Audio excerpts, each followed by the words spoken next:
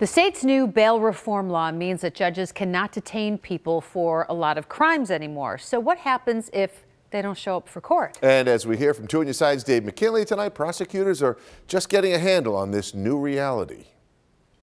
An article in the Jamestown Post-Journal has it that since the bail reforms went into effect, there's been 107 occasions in that city where folks charged with crimes for which bail can no longer be set have failed to show up in court. We wanted to know how many times it's happened in Buffalo City Court, but the clerk there told us they don't keep numbers on that, and we got a similar response from the Office of Court Administration, which oversees all courts in Western New York.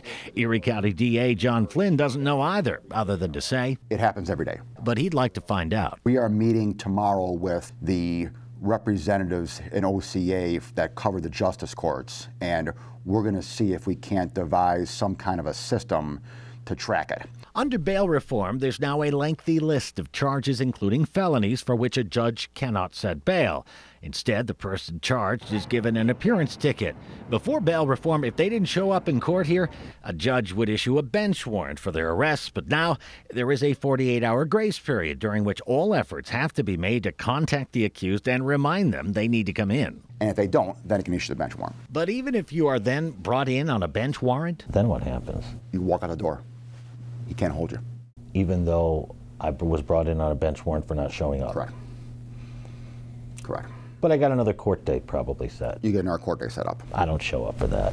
Okay, not now. Now, what might seem like a revolving door can be stopped if the prosecutor is granted a hearing to attempt to convince a judge that someone is willfully and persistently trying to avoid justice by not showing up. And I want you to set bail. Can you do that after 2, or you got to wait till 4 or 6? Well, we don't know the answer to that question yet.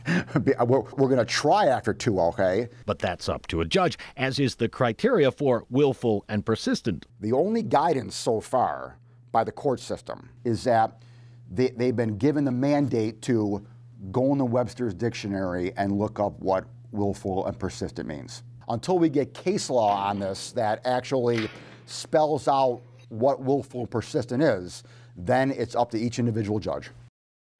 Prosecutors can also push for a hearing to set bail on someone charged with a crime and released if they reoffend while their case is pending, such as the case with Sherman Price, who was charged with felony burglary, made his initial appearance, but then allegedly committed several more burglaries. Well, today, a Cheektowaga judge sided with prosecutors at such a hearing and ordered Price held on $50,000.